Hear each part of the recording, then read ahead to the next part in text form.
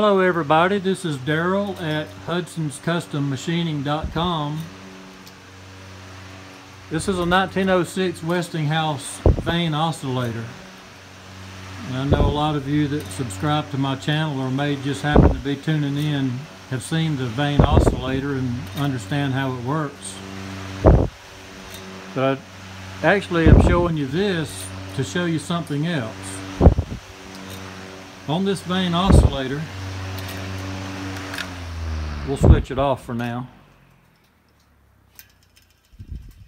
On this fan, you hear those centrifugal switches closing in that motor.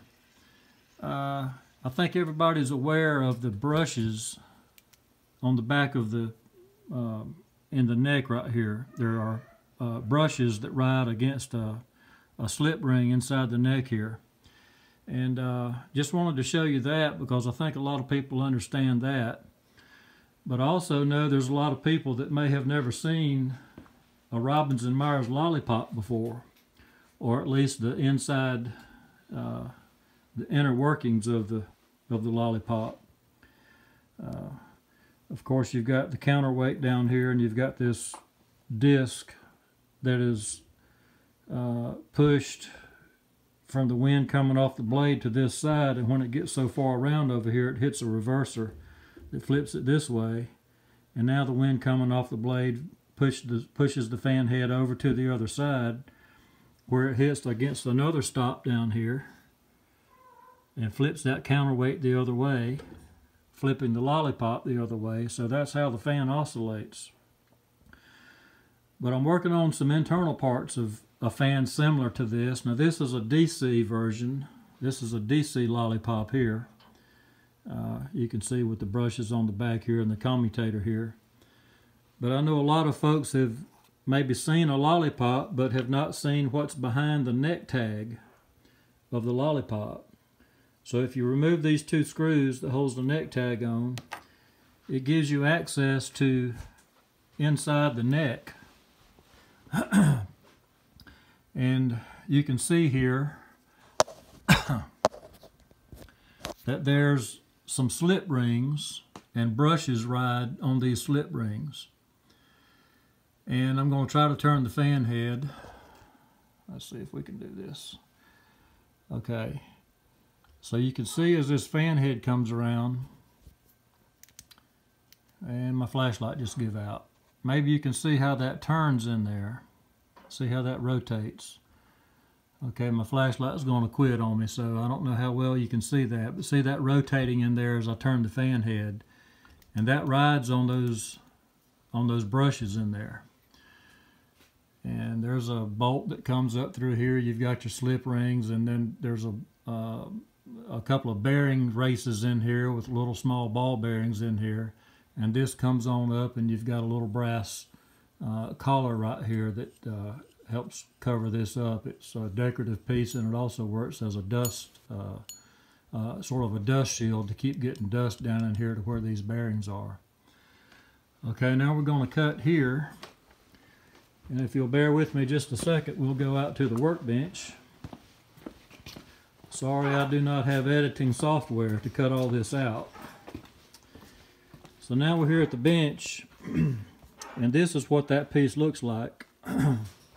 Here's one that's assembled.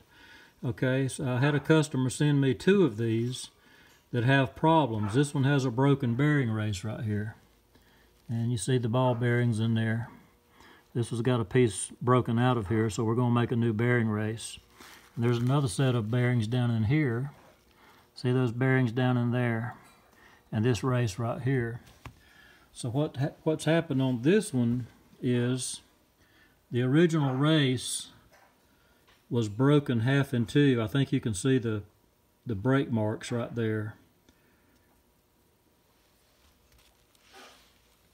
where it goes right across here and right across here. This race was broken half in two. And somebody JB welded it back together.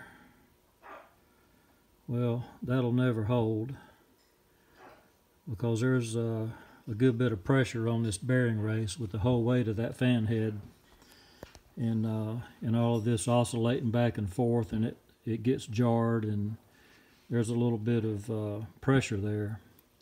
what happened, this shaft was bent on here, and sometimes I can straighten them out, sometimes I just have to make a new shaft. This one, we were lucky enough, we put it in the lathe and put the dial indicator on it over here. I think it was that one that we used. And I got this, I tapped around on it until I got it running within just a couple of thousandths of an inch. And so now we're ready to put this all back together again.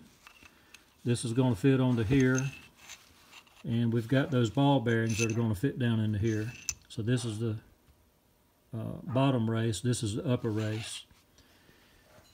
And then we've got, here's the new race that I made. This is the broken one.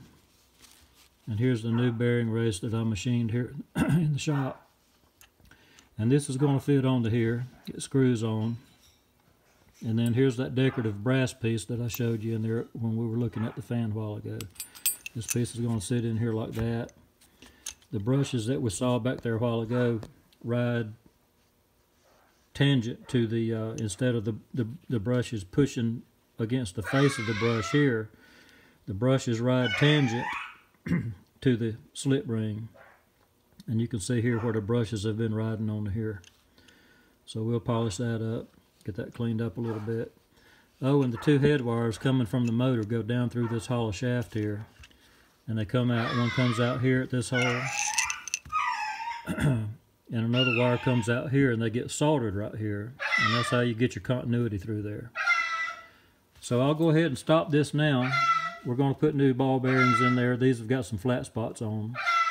And we'll get all this put back together. So I just wanted some of you to see, maybe you've never seen what one of these looks like inside the lollipop fan.